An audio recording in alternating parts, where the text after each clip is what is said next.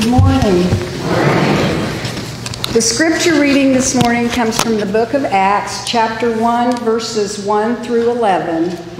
In the first book, Theophilus, I wrote about all that Jesus did and taught from the beginning until the day when he was taken up to heaven, after giving instructions through the Holy Spirit to the apostles whom he had chosen. After his suffering, he presented himself alive to them by many convincing proofs, appearing to them during 40 days and speaking about the kingdom of God. While staying with them, he ordered them not to leave Jerusalem, but to wait there for the promise of the Father. This, he said, is what you have heard from me. For John baptized with water, but you will be baptized with the Holy Spirit not many days from now. So when they had come together, they asked him, Lord, is this the time when you will restore the kingdom of Israel? He replied, It is not for you to know the times or periods that the Father has set by his own authority, but you will receive power when the Holy Spirit has come upon you, and you will be my witnesses in Jerusalem, in all Judea and Samaria, and to the ends of the earth. When he had said this, as they were watching, he was lifted up, and a cloud took him out of their sight. While he was going and they were gazing up toward heaven, suddenly two men in white robes stood by them. They said, Men of Galilee, why do you stand looking up toward heaven? This Jesus, who has been taken up from you into heaven, will come in the same way as you saw him go into heaven. This is the word of God for the people of God. Thanks be to God.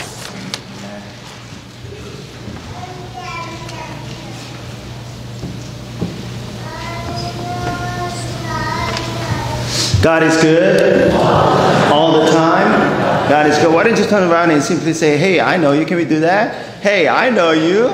Hey, I know you guys. I know you. I know you guys. All right. You've never seen any Asian pastors in town, right? Okay, all right. We're blessed to have you guys here. If you are here for the first time, I just want to let you know God loves you this much. God loves you so much, more than anyone else and more than anything else in the world we live today. God loves you, and if you are not here in accident, God is calling your name to be here, to be saved here, this place. Can we all pray together? Let us pray. Dear Heavenly Father, we thank you once again for calling each one of us as your own. We gather here as a church, as a friends and family in faith and hope and love as well. God, as we continue to listen to the Word of God, pour out your Holy Spirit upon us and take us to a deeper place so that we can learn and grow and we can listen to your voice clearly and carefully. God, we give you thanks in Jesus' name. Everybody said, Amen. Do you want me to be a good pastor today? Yeah, my message will be very, very short, okay? All right, so I want to be a good pastor, okay? I choose to be a good pastor, so don't worry about it, okay? It will be 20 minutes message, but half will be good, okay? 10 minutes, okay? All right, living in 21st century, which we are constantly connected and with email and social media, all the news between work and personal life. Life has been so hectic and so busy and so many things to do. We're living 24/7 culture and all the information overload. Sometimes fake news around us and crazy rumors and all the hustle lifestyle in our journey. There are so many things and distractions holding us back and making us so busy in our lives, where I think you and I will feel the same way. Spiritually speaking, we are seeing and we are experiencing and we are struggling to maintain the heart of the Christianity in our faith. Because there are so many things we need to do. There are so many things we need to deal with and go through and all the distraction in the world we live today. When Christians forget about the amazing grace and God's unconditional love shown to them through Christ's sacrifice on the cross, an amazing work of Christ through the event of resurrection. You know, when we don't pay attention to the amazing grace you receive and an amazing forgiveness and power and resurrection in your journey, it can cause our heart to grow cold and lose the great gratefulness, passion, purpose, and call and mission we once had. One of the biggest causes I have seen is that when we don't strive to love God, to love others, we don't easily expose ourselves to our human sinful nature and our human tendencies in our journey. When we don't pay attention to daily self-denial and to the path of transformation into Christ-likeness, with our Holy Spirit's help, we may lose our fire on heart. We may lose sight of God's love and grace and forgiveness and mercy and compassion and justice in our spiritual journey. So the scripture we are going to talk about and we're going to focus today is taken from the book of Acts, chapter 1 and verse 8. Let me read a word of God to you. You will receive power when the Holy Spirit comes upon you. And you will be my witnesses in Jerusalem, all Judea and all Samaria, and to the ends of the earth. What? And then maybe you are here for the first time. Maybe you are not religious and you're not Christian, and then church is not really your thing in your life. Probably you say, why? You may have a lot of questions in your head. You may have a lot of questions in your heart as you listen to the message today. Now I know about the Holy Spirit, Pastor Mike's explained, but now what? Now I receive the power when the Holy Spirit comes on me. And what does it mean to receive the power of the Holy Spirit? What does it mean to fill with the Holy Spirit? Sounds very complicated. You know, by the way, Holy Spirit is a church language. If you don't come to church, if you're not religious, if you're not Christians, the Holy Spirit is really, really odd and really awkward. It's just church language. I was born in a Christian family, and then I've been a Christian for long, probably 20 years, 30 years, 40 years, and then 50 years and 60 years. And then there are two things and two signs you need to see. You can see that you have God in your heart. The first one is holy love on your heart.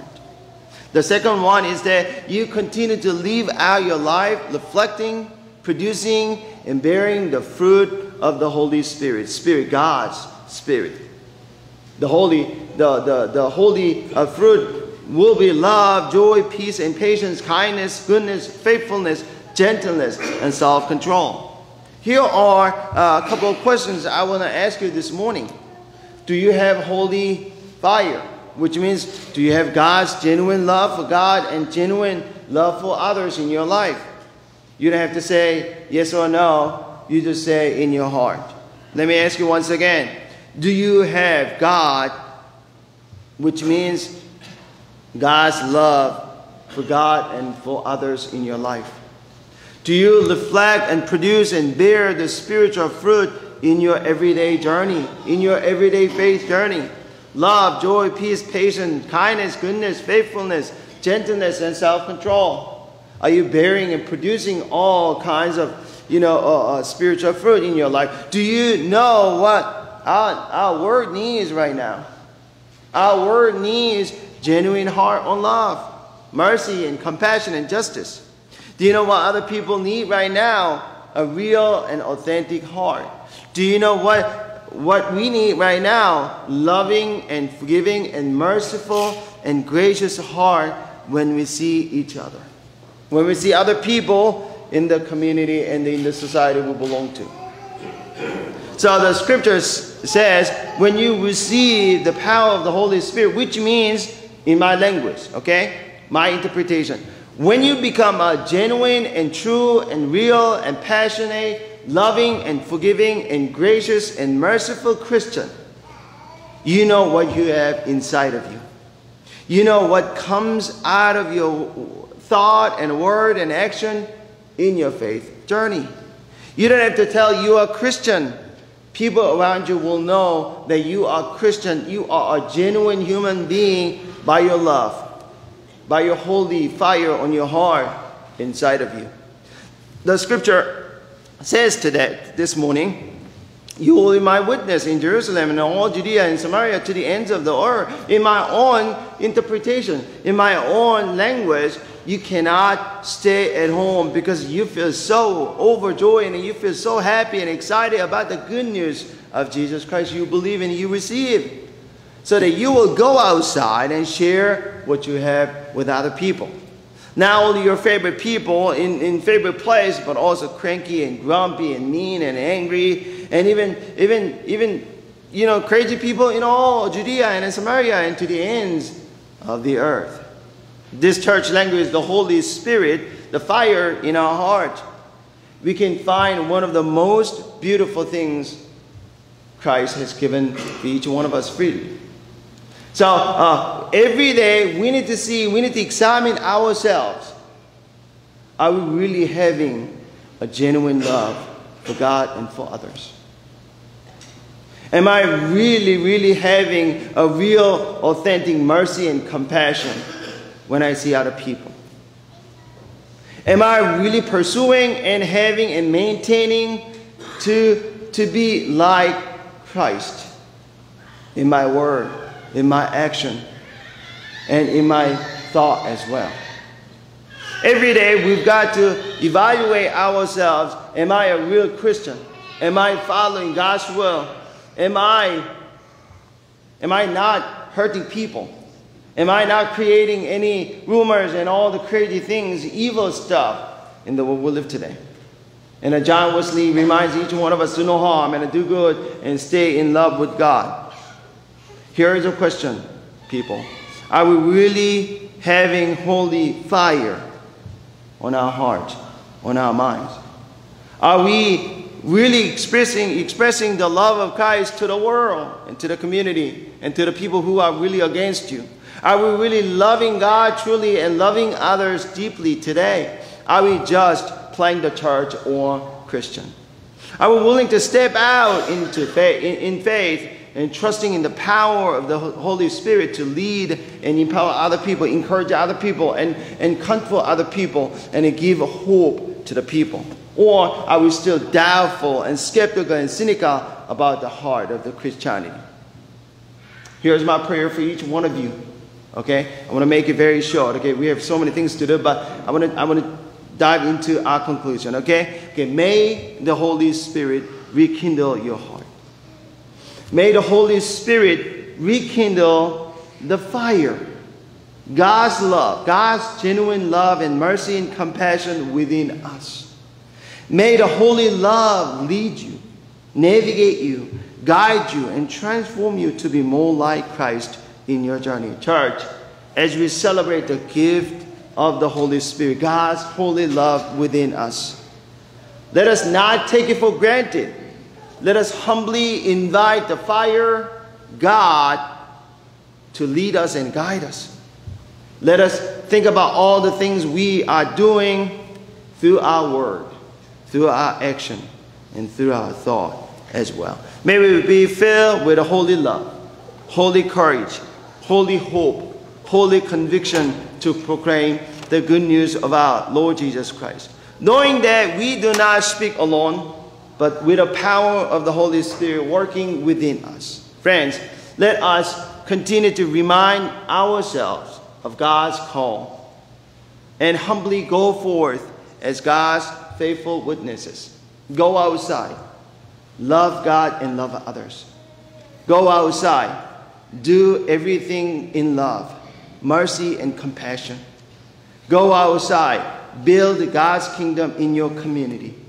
Go outside and be a hands and feet of our Lord Jesus Christ wherever you go, whatever you do, and whoever you encounter in your journey. May the Holy Spirit continue to dwell within us, renewing our heart, on our holy love on our heart, restoring each one of us the joy of salvation, and empowering each one of us to go outside, to love God and to love others in the name of the Father and the Son and the Holy Spirit. Can we all pray together? Let us pray. God, sometimes we forget about what we have inside of us. Sometimes we are proclaiming that we are Christians. We are followers of Jesus Christ. But we are still skeptical and cynical and doubtful in our journey. God, will you please give us your calling and mission and service to love God, to love others. You are asking each one of us to go back to the Jerusalem. Go back to Judea and Samaria and to the ends of the world. That means you are asking each one of us to go back to the school, our work, our community, our relationship, our finance.